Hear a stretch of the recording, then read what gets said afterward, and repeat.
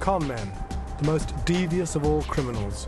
Charming, cool and calculating, they betray trust and devastate lives, yet remain a complete enigma.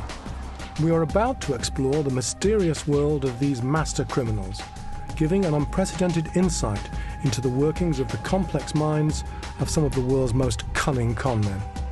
We will reveal the detail and the intricacies of their elaborate crimes, and uncover how they were brought dramatically to justice. In this show, the incredible tale of one of Britain's most prolific and compulsive conmen, whose criminal career spans more than a quarter of a century and who has adopted at least 24 known aliases. His cons not only rob people of their money, but they also put people's lives in grave danger. Paul Bint is a travelling serial con man. He is a 41-year-old man who has been appearing before the courts from the age of 16. He's a man who lives in a fantasy world. The sort of people that Paul Bint impersonated were all figures of authority, very clever people, professional people who were looked up to and admired. That's obviously something he felt he couldn't have in his normal life, and he needed it and craved it. I've never ever come across a con man like Paul Bint. He is very much a one-off. Paul Bint has committed more than 100 offences and audaciously posed as doctors in hospitals, an aristocrat, a playboy, a property magnate, and even masqueraded as Orlando Pownall QC, the barrister who worked on the infamous Jill Dando murder trial in the UK. Such a relentless confidence trickster, the British press has crowned him King Con. He's so deeply involved in playing these characters, and the temporary status and success that he achieves through them, that he can't kind of give them up. I guess he's kind of addicted to them. The thing that I guess makes him unusual, and that various forensic and criminal psychiatrists have concluded, is that there's no salvation in this story. He doesn't really seem to be coming to his senses at all. And hospitals, it would seem, are the backdrop for his fantasy world. A hospital to him would be like Disney World to a 6-year-old. And it was in hospitals that Paul Bint's first known con began. Incredibly, this man with no medical or surgical training whatsoever walked into a hospital in Kettering, Northants, England in 1983, posing as a locum doctor. Paul Bint stole a white coat and stethoscope and set to work, plundering from the sick and the dying and stealing from his so-called colleagues. A year later, Paul Bint was pulling exactly the same disturbing con in the capital at the Whittington Hospital, North London, England. On the A&E ward of the Royal Whittington Hospital, Bint assumed the identity of Dr. Dominic York. Bint had discovered that Dr. York had gone to work in the USA, and so simply claimed he had returned to the UK sooner than expected. The man who coolly strolled into Whittington, using it as his hunting ground, cruelly took his con even further. When wearing his white coat, he perilously set to work as a doctor on the wards. While at the North London Hospital, despite no training, Paul Bint relished and performed a variety of tasks. He arranged x-rays, attended to a patient with a collapsed lung, and administered 12 stitches to a man with a head injury. He'd managed to sneak his way into various hospitals, mostly in London it seemed during that period, steal a doctor's coat, often steal a stethoscope or other equipment or a pager. Well, as soon as he put on the white coat, he was instantly, if you like, short-circuiting people's doubt and mistrust reaction. They were automatically inclined to trust him because they thought he was a doctor. So they're therefore going to put a lot more weight in things that he says. Now, how he was able to carry it on from there, I think it speaks a lot to his conman characteristics. He's obviously able to improvise and to talk a good game. He's able to sound convincing. Classic characteristics of a conman. When talking about infiltrating the Royal Whittington Hospital in London, England, Paul Bint dubiously claims he studied medical books for 6 months, went through an interview process and won the position over 23 qualified doctors.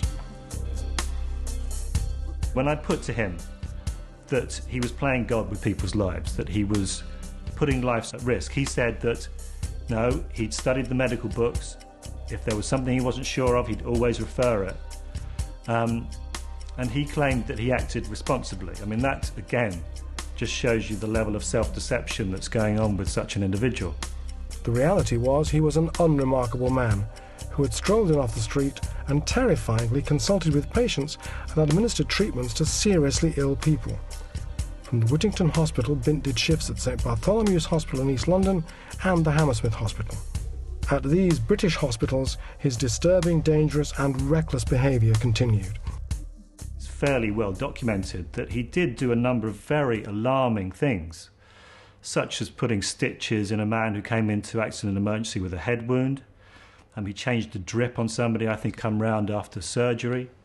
There was even a claim that he was present during emergency heart surgery in one hospital in London. So he was involved in some very serious medical situations. He was putting lives potentially at risk by doing that, and he was manipulating them at a time when they were at their most vulnerable. By arrogantly assuming the role of doctor, Paul Bint had found the perfect con and playground to support an extravagant lifestyle and to also fulfil his own warped fantasies of self-importance and grandeur. By putting on a doctor's coat, you're taking advantage of what you might call the authority effect or the white coat effect, because doctors are a class of society who automatically command a lot of trust, and that's something that conmen often do. They often pose as an authority figure. And of course, people would respond to him very differently as Dr. Bint than Mr. Bint. So he would gain respect, he would have the trust of other people, which of course would allow him to exploit them. I think Paul Bint obviously became a little bit of a Walter Mitty type character. He believed he was a doctor, he believed he had power over these patients, and that he was giving them care and attention in the way that a doctor would.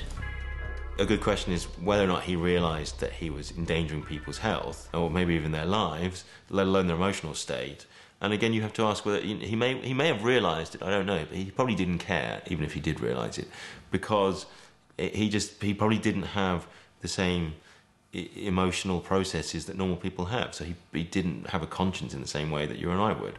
And this was just the beginning of a notorious and compulsive conman career. No one could predict the audacity and extremes Paul Bint would go to, his crimes only limited by his own imagination and fantasies. When off duty from his surgical scam, nightclubs were Bint's prowling ground of choice. He would use his false identities to seduce women, but he wouldn't just steal their hearts, he would steal their cash. I mean, it's anything from him claiming to have slept with 1,000 women, and countless aliases, I think, from kind of aristocrats to kind of double-barrelled barristers. And even one of his defence counsels actually said he makes Walter Mitty look like a 9 o'clock newsreader.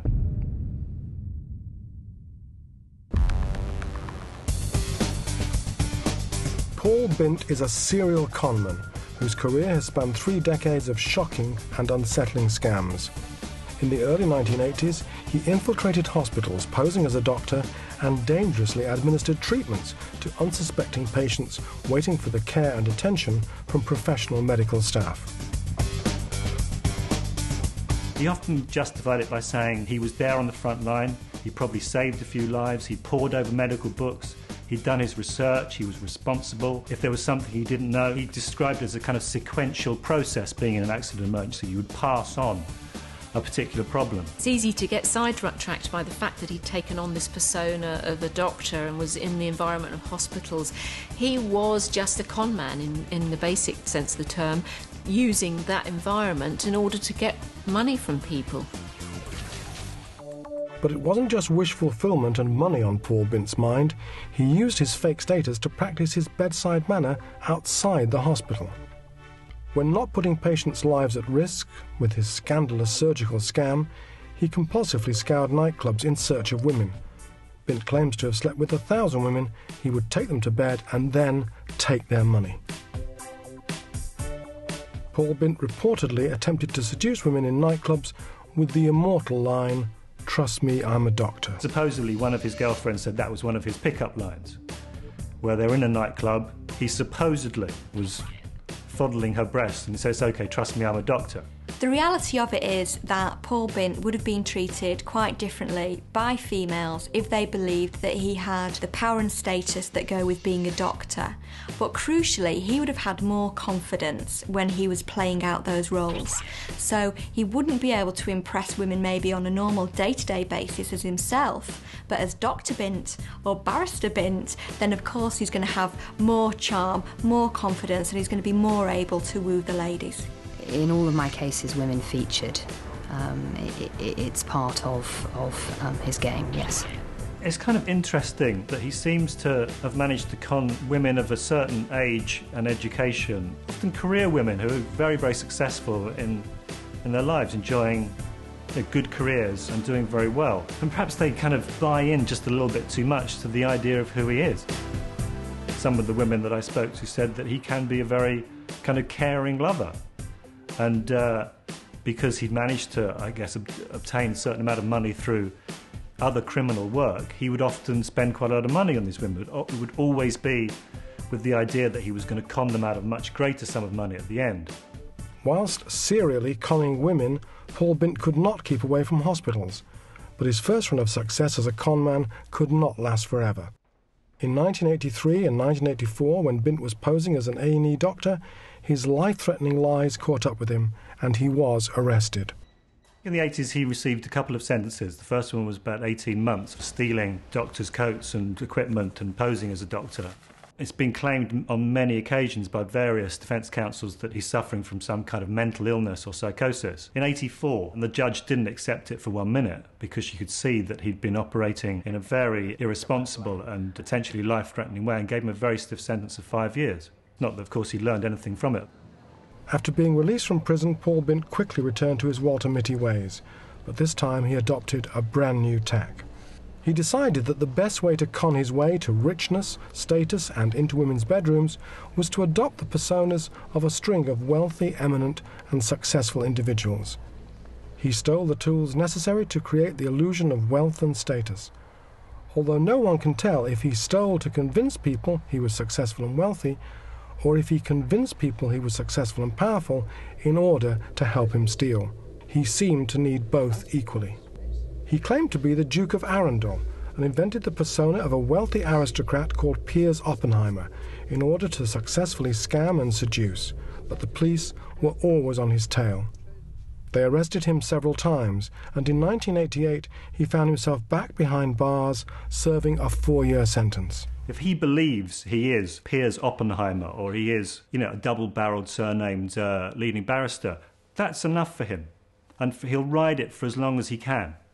So I think you probably need to have, on a deeper psychological level, you need to have extremely low self-esteem, and you need to have a commitment to see it through, even though you know it's going to catch up with you eventually.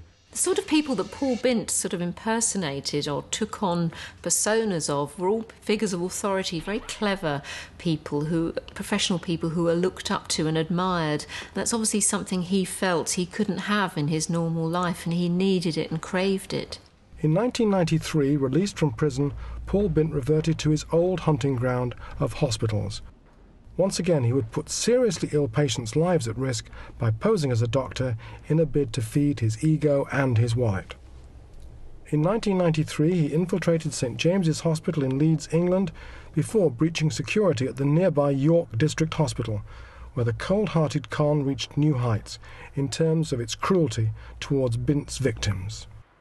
He told the parents of a 17-year-old girl who'd just been involved in an accident that their daughter would live, and 6 hours later she died. Now, you could say that's emotionally reckless. I mean, again, you wouldn't expect a con man to have any consideration of their actions. I mean, he was kind of cold and calculating in that process. So there's that kind of emotional cruelty, but there's clearly the very serious matter of him being in a position where potentially someone could have died because he could have made the wrong diagnosis or performed the wrong emergency operation. I mean, to tell the parents of a child that they're going to live only to find out a short while later that that's just not true is treating people's emotions with such disdain. It's horrible. After causing this devastation and heartache, Paul Bint was briefly held at a psychiatric hospital in Yorkshire, but once released in 1993, he headed to Lancashire, England, and walked into the Royal Preston Hospital, ready to continue his compulsive surgical scam. In Preston General Hospital, he's offered to act as an anaesthetist with one case. So again, very serious, life-threatening decisions that he was making. In the instance when I dealt with him at Royal Preston Hospital, which was actually on Boxing Day of 1993, he'd gone to Royal Preston Hospital and claimed he was a locum covering for the surgical registrar. He knows the layout of hospitals. He went to the telephonist room. He obtained the surgical registrar's pager and had all his calls diverted to himself. One of the great dangers with this was that the surgical registrar was on a major incident team, so if over that Christmas New Year period there'd been a major incident, obviously he wouldn't have been able to be contacted because Paul Bint had the pager. When Paul Bint was playing the role of Dr. Bint, he would have been very deeply immersed in his fantasy life. And so actually the people who he was applying treatment to him would just be like extras in a TV production. And they would just be tools for him really to act out his fantasies. He probably didn't see them as real people at all. I believe that his basic motive for entering hospitals was to steal. He would go in knowing that there were good pickings if he could get into the consultant surgeons' changing rooms near to the operating theatres, and then would steal wallets containing credit cards. And then he would use those credit cards to obtain money to live off for some time. I view Paul Bint as a compensatory narcissist. So what that means is that the reality of himself is so inadequate that he wants to escape from that.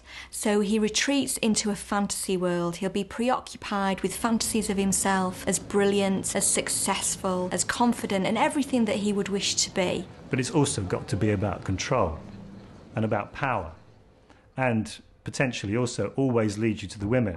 By posing as a doctor, he often would meet people in that environment that he would then form relationships with.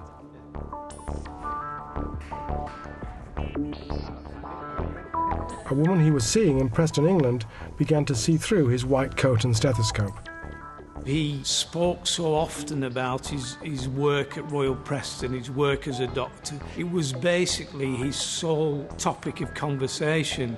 And if they were out socially, he continually referred to the fact he was a doctor. Because he was in her company for a few weeks, she eventually thought that this just cannot be genuine. She was an intelligent girl, and her mother as well began to feel that there was something not right about Paul Bint. The woman contacted the police and the truth unfolded. But even in custody, Paul Bint's lies kept coming.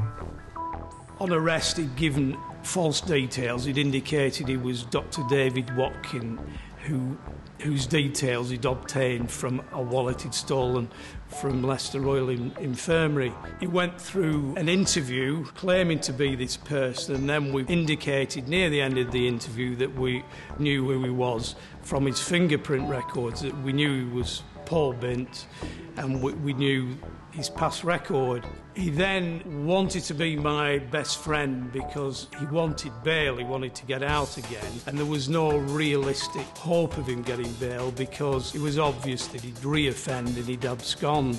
Paul Bint was refused bail, and when he faced trial in October 1994, was once again sent to prison, this time for 5 years.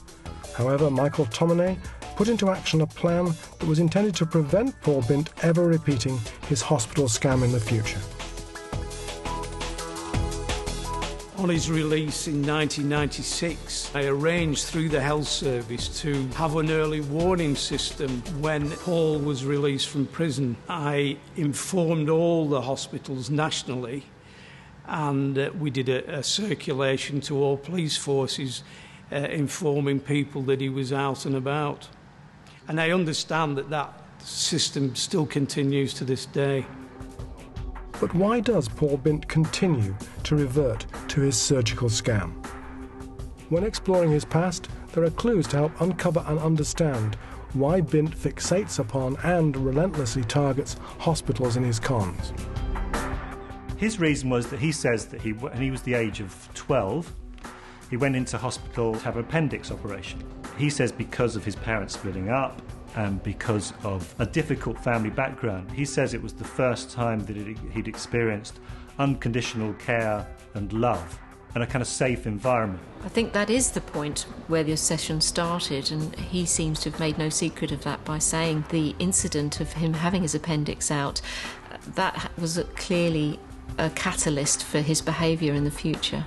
It is possible that when Paul went to hospital and had his appendix out, that the treatment he received from hospital staff was the best treatment that he'd actually had as a child so far. So that's very sad, and that tells you where the roots of his fantasy life started. But of course that's not a whole explanation for his behaviour. His behaviour is complex and it's bizarre. And it's probably wrong to try and explain a whole lifetime of pathological behaviour with one incident like that. But it does give us a clue, I think, as to his motivations, which is that he obviously associated being a doctor and being in that medical environment with a lot of things that were positive attributions for him. So he obviously felt kind of happy and safe and cared for in that hospital environment. And then later on, by posing as doctor, he could presumably get all those things you get when you put on a white coat: respect, admiration, people listening to you, people paying attention to you. So you can see how that would drive him.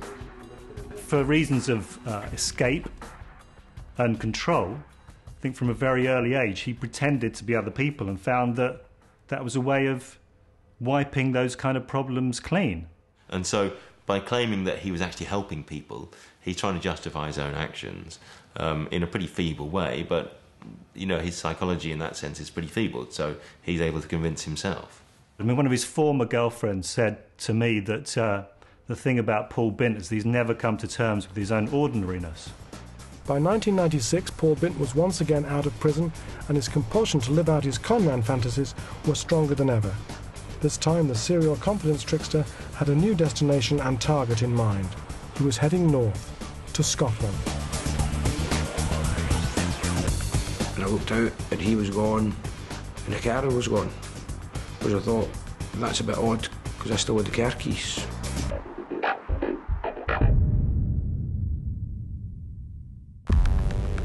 Since the early 80s, Paul Bint has spent time in and out of prison. Over 25 years, he has made a career of adopting aliases to dupe the public on an eclectic and extraordinary collection of levels. But his primary focus has always been infiltrating hospitals and posing as doctors, administering dangerous, life-threatening treatments and stealing from the staff and patients. By putting on that identity, maybe in his own twisted psychology, he was somehow short-cutting straight to all those attributes that he valued so much, you know, respect, status, without actually having to work for it. After serving time for the northwest of England surgical scam, it wasn't long before Paul Bint once again set to work conning. And his legacy of cons are not always of the medical variety. By 2000, Paul Bint was in court after tricking rail chiefs into putting him up in a luxury hotel in Edinburgh, Scotland, after posing as Lachlan Campbell Brereton, the QC involved in the Lockerbie bombing trial.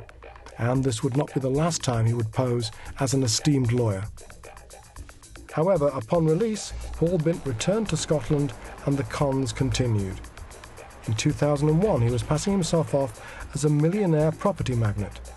Bint, under another alias, made an appointment at a luxury car dealership and appeared to be in the market to acquire a sporty number. He introduced himself as Paul Blenheim. He says he was a property agent or a property dealer. He was actually in Glasgow that day looking at a nightclub in the city centre that was for sale, and he'd actually seen the cars advertised here, so he'd made a phone call to us. He was masquerading as a wealthy millionaire, not a famous named person, but somebody with a great deal of money. And he had the air to carry it off, and indeed the expensive clothes. Well, he was very well dressed, and his mannerism was like well educated, well spoken, sort of English spoken, just like an educated businessman. His MO, his modus operandi, is to first of all look the part. So he'd have on his £3,000 Versace suit, which obviously turns out to be a jumble sale suit. He'd carry a copy of the FT. He'd have a state-of-the-art mobile phone, an organiser, and BlackBerry or whatever. He said that he was... you shouldn't really laugh, I guess, although there is a kind of comical side to it. He said he owned a hotel in Mauritius, I think, a nightclub in London. He had property in Edinburgh and London. And on the face of it, I guess he looked like a kind of cast-iron prospect. You imagine the kind of pound signs registering in the salesman's eyes. He says he was in the market for a very expensive sports car, so he looked at a few and he asked if we could take a test drive in a Ferrari. He would drop into the conversation various information that he gathered about the cars, because, I mean, it's true that he has driven a number of Porsches and Bentleys and Aston Martins in the past, so he has actually got some experience of driving, obviously not at all in a legal way, mostly through having stolen them. Conmen quite often use elements of truth in their lies because it's so much easier to make yourself believe that you're telling the truth if some of what you're saying is actually the truth. So we took him a test drive in the Ferrari. It was maybe just a wee bit too sporty, noisy for him, so he decided to suit his image. He would go for the Aston Martin because it was more, as you would say, a sort of gentleman's sports car.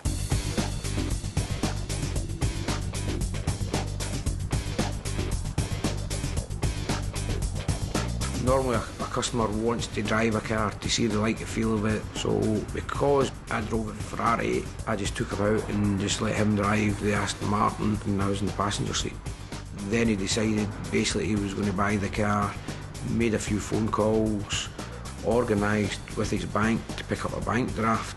With everything appearing above board, Ross Campbell and his customer, Mr. Blenheim, aka Paul Bint, had time to kill until the banker's draft would be cleared and the sale completed. So we stopped for lunch. So I says, well, this pub here is just opened, we'll go in there. And he parked the car. I took the key and locked the car. Then we went into the pub. Right away he was using his phone, so I ordered up a couple of drinks and sandwiches, and he says, I'm just going to pop out to use my phone. They thought he'd popped out for a moment to make a phone call. He in fact popped out and stole the car. And off he went, filled it up with petrol and didn't even pay for that. The drinks arrived, the sandwiches arrived, so I thought, I'll just see where he is, give him a shout. And I looked out and he was gone and the car was gone. Which I thought, that's a bit odd because I still had the car keys. Conned and carless. It had all been lies. There was no bank draft and now there was no car.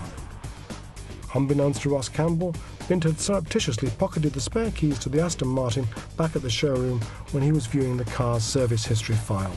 He had struck again. All Ross Campbell could do was wait and see if the £55,000 sports car would ever be seen again. The Aston Martin was recovered 4 days later. It had 900 miles on the clock. I think he'd used it to drive around various girlfriends that he was duping at the time. And he'd managed to do £15,000 worth of damage. Then when the CID came to interview me, then they basically took a description, showed me photographs, then told me basically this chap is a con man, he's got a lot of convictions, he's one of Britain's most wanted con men. In a developing pattern, the police again caught up with Bint and he found himself back behind bars. But on his release from prison in 2002, Paul Bint lost little time in getting started on his next scam, a scam that shrewdly drew together many of the key elements of his past crimes, creating his most comprehensive con yet. He was released on the 11th of December. He's in London by the 12th of December. And he's certainly a man who just cannot stop. People who are compulsive liars are very difficult to treat. Psychologists say that, quite often they think they're normal. It's everyone else that's not quite right. And once again, hospitals were on the agenda. Although this time he wasn't masquerading as a doctor, this time he was a patient. Like in 2000, Paul Bint was once again presenting himself as a high-profile British barrister. This time he was claiming to be Orlando Pownall QC. He was impersonating Orlando Pownall, Queen's Counsel, who is an eminent lawyer a name probably well known to a number of people. He had prosecuted the case involving the murder of Jill Dando, the defendant Barry George. He was also involved around the time in a high-profile murder case of Danielle Jones, which was up in Chelmsford. Someone like Orlando Pownall, the QC in the Jill Dando murder trial, would have been in the public eye at the time this was going on. He'd been in the papers, and Paul Bint would have seen his name and seen him as a character that people were reading about, and that's probably why he picked up on his identity and used it. Released from prison in Scotland just 2 days earlier, Paul Bint had a new alias, and with the new identity came a convincing and inspired backstory to execute his most ambitious scam yet.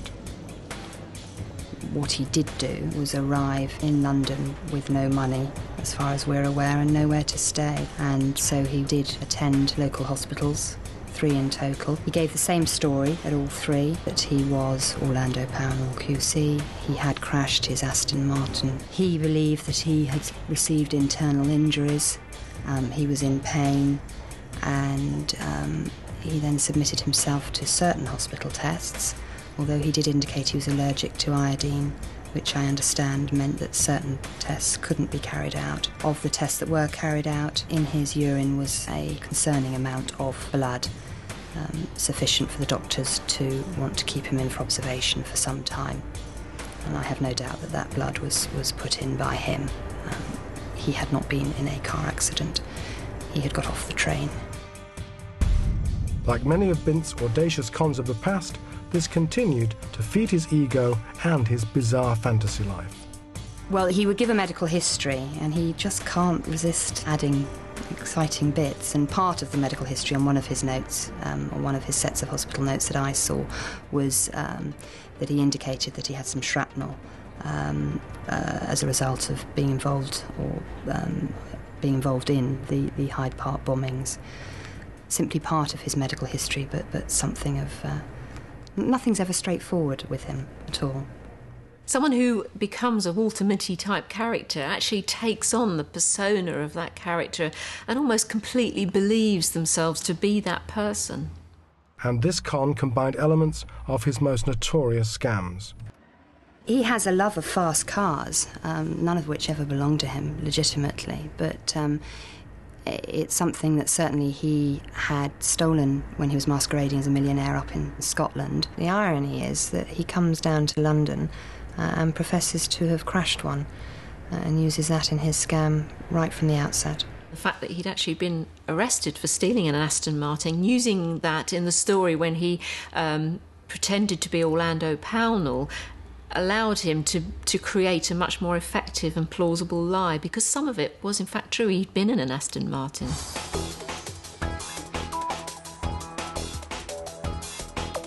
The trappings like the Aston Martin or a smart suit, they are absolutely essential to cons, particularly the type of con that he was trying to pull. And in con parlance, that's called putting on the dog, which is basically where you act the part. And that's based on some very important victim psychology. So if you're trying to pretend to be rich, for instance, but you don't look rich, you don't look wealthy, you don't look sophisticated, then the people you're trying to hobnob with will automatically suspect you, and they'll have an instant barrier of mistrust.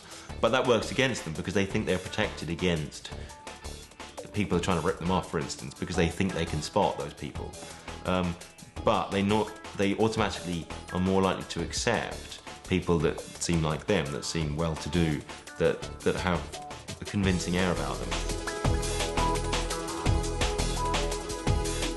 Clearly it wasn't enough for him just to sort of try and pretend to be these people. He needed those extra trappings, the fast cars and the girlfriends and the nice houses. He needed all that other stuff as well to bolster his feeling of being powerful.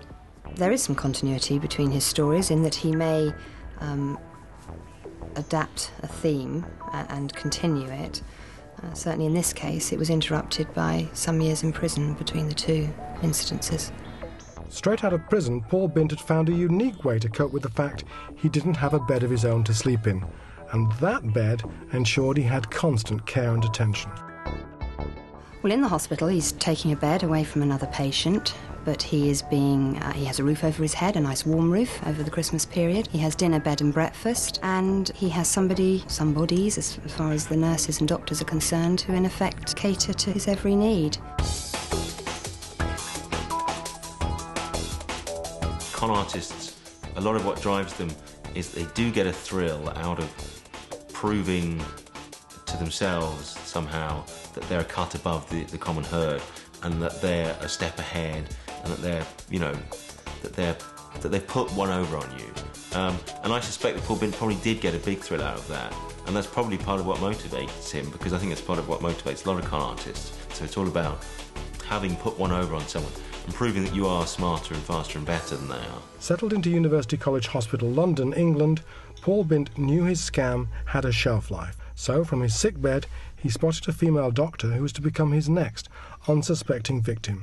His charm offensive began, and she believed his lies. He was Orlando Pownall, QC. They met and exchanged numbers, so I understand, whilst on hospital premises, but she didn't and wasn't involved in his treatment at all. And contact was made by him after he had left the hospital. And as I understand it, they met up, and he indicated that there was a problem with his accommodation. He said his father lived in Millionaire's Row, and but for some reason he couldn't stay there, and he persuaded her to use a room, which is what he did, just used a room in her house for a short period of time, but that gave him access to her belongings, her money, and such like. And Bint took advantage of her generosity. He took the laptop, computer, he took cheques, he took money, both from her purse and indeed by apparently borrowing it and of course never returning it, and more than one credit card, all of which were used to buy, in the main, extremely expensive suits. He would fully clothe himself in top designer wear. But it wasn't long before she became suspicious. They went to a party and he didn't even have any money on him. He'd have forgotten his wallet, and so he'd asked just to borrow some money from her, and it became increasingly apparent over those, and it was a very few days, that this was a man who said a lot but did very little. And she also caught him going through items of hers at home and became increasingly suspicious about that, and that resulted in her finally asking him to leave on Christmas Eve. It was shortly after she had asked him to leave that the trusting female doctor heard some spine-chilling news, that Orlando Pownall, QC, was actually on holiday in Barbados with his family, and the man she had been sharing her home with was in fact an impostor. She immediately called the police. Orlando Pownall, Queen's Counsel, was not in the country at the time. In fact, he was overseas on holiday with his family. So once that was discovered, the police were notified, and the police, within an incredibly short period of time, linked it immediately to being Mr. Bint. Once more, the hunt for Paul Bint, King Con, was on.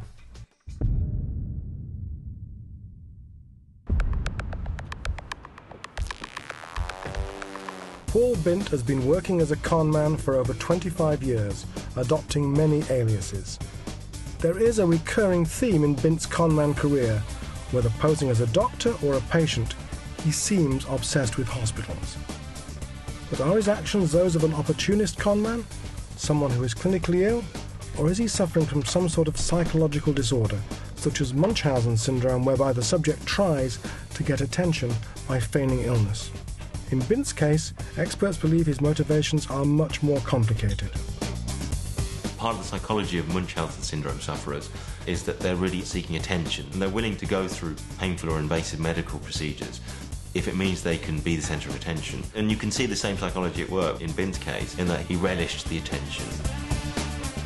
Munchausen syndrome is a label that you could apply to Paul Bint. This is when people contrive symptoms of physical illness so that they can receive care and attention. But also, Paul was willing to play the role of doctor, not just the role of patient. So it seems to me that the important thing is access to this environment where he can play out his fantasies. And so I would think that maybe a label that's best applied to him would be narcissist. Narcissists are people who are very preoccupied with fantasies of themselves as somebody who's special, who has power and importance and status and receives special attention. In 2002, 2 weeks after being released from prison in Scotland for stealing an Aston Martin, Bint was touring hospitals in London, England. This time as a patient instead of a doctor.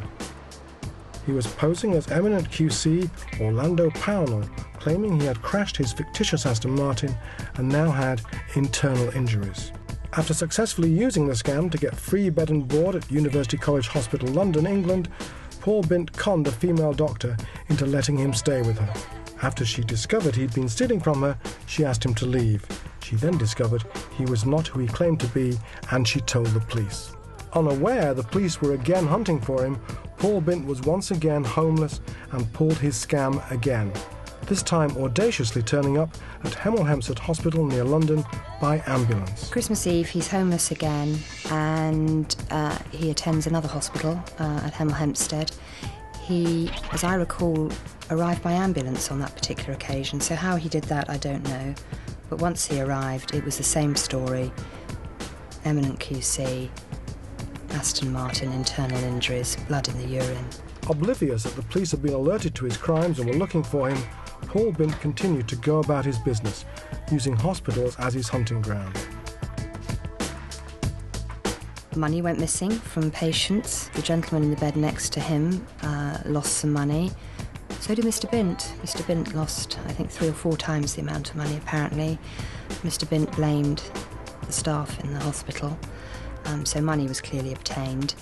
And the gentleman in the bed next door, his daughter, was taken in by Mr. Bint.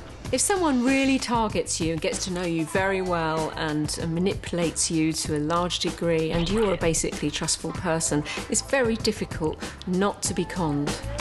Paul Bint was discharged from Hemel Hempstead near London, England, but with nowhere to stay, headed to a third hospital with exactly the same story. When he was released from that hospital, he went to the Whittington Hospital and did the same story again. And he stayed in the Whittington Hospital up until New Year's Eve. Whilst he's there, and this is one of the not-so-nice sides of Mr. Bint's character, he steals a credit card from a man who was dying, who is now dead, Mr. Lewis, in the adjoining bed, and uses that to wine and dine the female that he met in the second hospital. He's reasonably good looking, although again you look closely, he kind of dyes his hair and he's certainly not as young as he claims that he is. But if he comes in the flash suit and he's often got a wallet full of money. I think when I was spending time with him in Edinburgh, he was carrying around £2,000 worth of cash.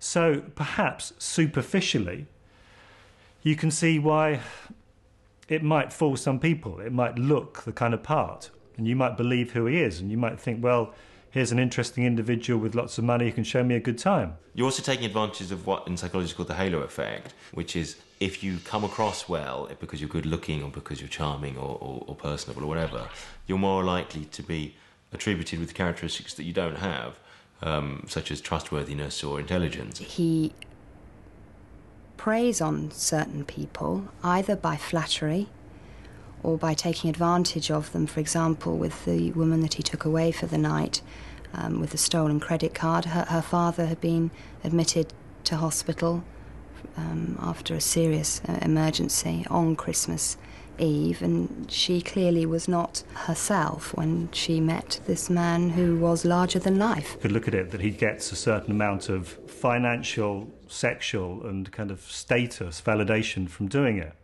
I mean, by pretending to be a leading barrister or a ballet dancer or whoever, he clearly enjoys the way people respond to that. Money isn't always the only motive. I think sometimes it's the emotional bolstering to feel important and clever and to be admired by others that is often the payback for these lies. On the 2nd of January, just over 3 weeks after his release from prison and a hat-trick of hospitals later, the police once again caught up with Paul Bint by playing on one of his key weaknesses: women. While in hospital, Bint had pursued a woman who had spurned his advances, but she agreed to help the police and arranged a date with the conman. Only their romantic evening would be gate-crashed by the constabulary. As I understand it, it was arranged that one of the women who he had been trying to take out, who had refused him, in fact contacted him, and she encouraged the future meeting which the police attended when he was arrested. Paul Bint as a conman is actually not that effective. He's been caught almost every time he's done anything to try and get money or property. What he's successfully achieved is to create personas for himself, to give himself moments in time where he can be respected and loved by other people. So he's a fantasist, and in that respect he's been successful. But as a conman, he's a bit of a disaster. In October 2003, Paul Bint pleaded guilty to charges including theft and attaining properties by deception.